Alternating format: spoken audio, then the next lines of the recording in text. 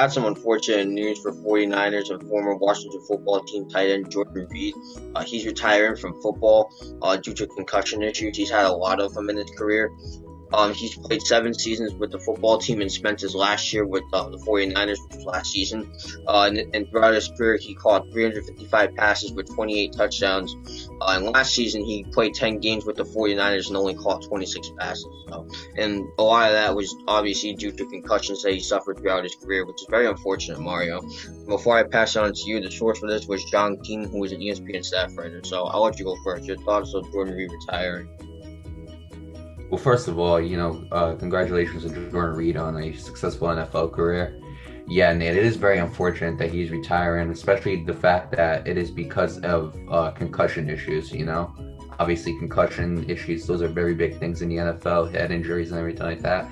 And I'm going to be honest with you, he's making the right decision. He really is, because you just don't want to keep testing your health like that. We've seen what so many concussions could do to a player. We've seen what type of lasting damage it has in their brains.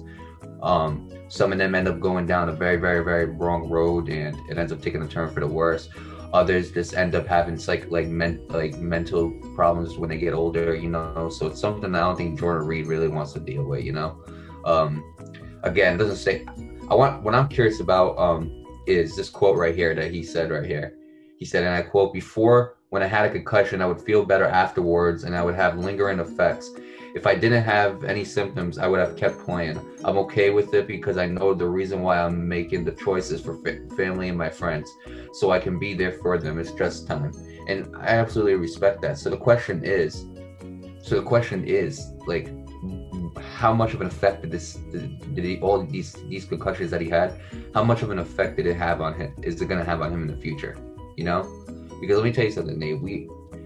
An interesting fact is you don't find out about CTE until the person is dead. The person has to die in order to find out about CTE. And I hope it doesn't get to that with Jordan Reed. I never wish anything like that upon anybody. Because that's just a very unfortunate, very messed up disorder right there, or disease. CTE, it's no joke, Nate. And it leads people to, and it doesn't help people's brains, to say the least. So concussions are a leading cause of it, I want to say. A lot of football players get them, a lot of athletes get them. So I hope that it doesn't go up to that point with Jordan Reed. But regardless, I'm glad he's making this choice. I think it absolutely is the right choice in his certain situation. And with that being said, I wish Jordan Reed the best of luck in retirement. I wish his family and his friends well too. Yeah, as do I. Best of luck to Jordan Reed in his future endeavors. Yeah, Mario, that's the thing with being injury prone. There's only so many injuries you can take before you finally have to say, I'm done. You know what I mean? This is what I talk about all the time. Athletes don't, even though you can make a career out of sport, and you definitely can, it doesn't last as long as other careers you can do in life. You know what I mean? That's why I say you gotta start appreciating athletes while they're still here, because this is the stuff that happens. Especially when you play a sport like football. They only last 10 years at most. Some can go way further than that, but it's just not that common anymore, because football is just such a rough hitting game. It's just a thing, you know what I mean? And to anybody out there that's an athlete that's still playing, and if you're injured, my advice to you: do not play with an injury. You probably already noticed. I know some people will just do it anyways because they want to tough it out, but it's only going to hurt you in the long run. It really is. You know what I mean? If you got an injury, do it the right way. Do physical therapy. Do what you got to do to make sure you're 100%. Because that can hurt you, especially, even if you do heal up 100%, as you get older, it's just going to hurt you even more. Even after you're done playing, it's just going to hurt you as you get older. So, make sure you're healthy and all that.